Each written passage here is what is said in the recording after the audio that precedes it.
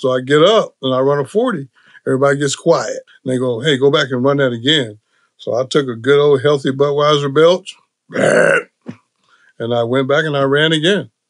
And the second time I ran this, they were like looking at me like I was an alien or something. They were like, congratulations, you're the fastest wingback in the history of Nebraska football.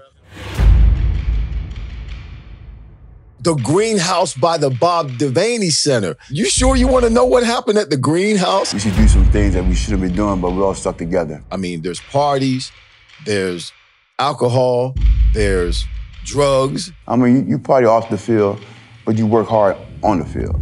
You got 6 months to play, 6 months off. So my 6 months, I got it in. 21 years old with money, no stability, no guidance, no accountability. It's throwing gas on a fire.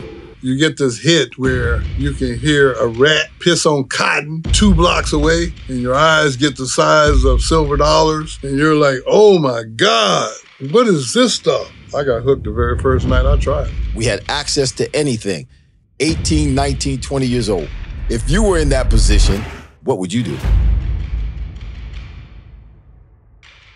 Matter of fact, I even had people that tried to tell me, man, why you still, in other words, why you ain't gave up on your boy? You still hanging with Rick?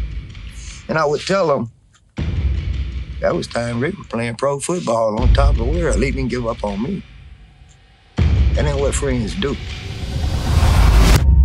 Simmons at the 1, dropped the ball, picked it up immediately. He's to the 5, to the 10, to the 20, to the 25, 30, 35, 40, 45. Recline. You know what it is. You know what it is. You know exactly what it is.